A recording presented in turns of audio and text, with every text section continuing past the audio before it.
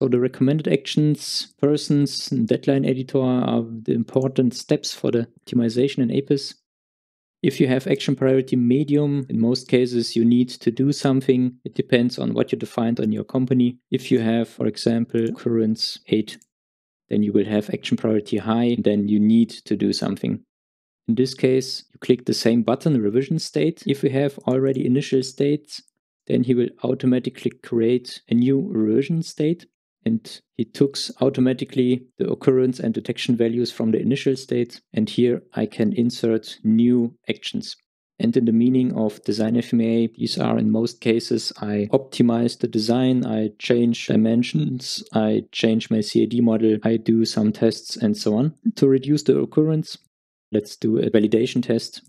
And here you can insert your number of your validation test. And then I insert a test. This is also visible in the icon. Now the revision state has deadline and responsible, and this is related to all actions within this revision state. So if I copy and paste, then I have 3 validation tests, and each of them has this deadline. But you can set also, of course, each test their own deadline. Double click on the deadline icon, and the date here you can choose date in the future. You can choose your status under consideration in progress. And responsible, you can insert here people, not in this window, but under administration. Then he asks, do you want to save the changes? Yes.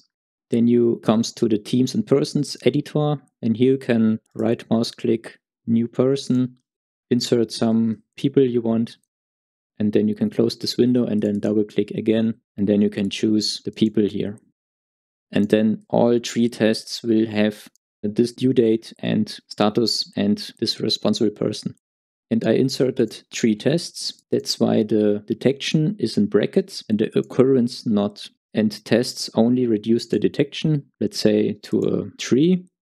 And how can I reduce then the occurrence? I recommend to create a new revision state and insert a preventive action, which can look like reducing occurrence value due to positive tests.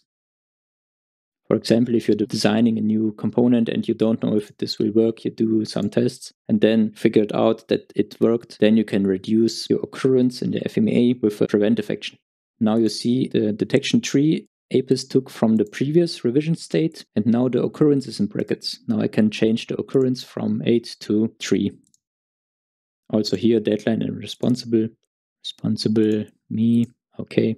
Now I see I come from action priority high to medium to low, or in the AIG VDA form.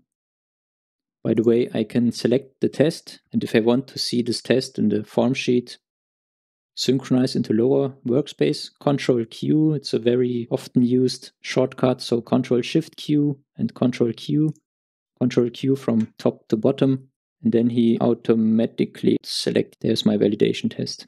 This was part 1 of the optimization, and if you want to know how you can quickly filter, for example, for responsible and due date with the deadline editor, and if you want to test your knowledge and get a certificate, then enroll to my free online course and click here to watch the full playlist about the 7 steps in APIS.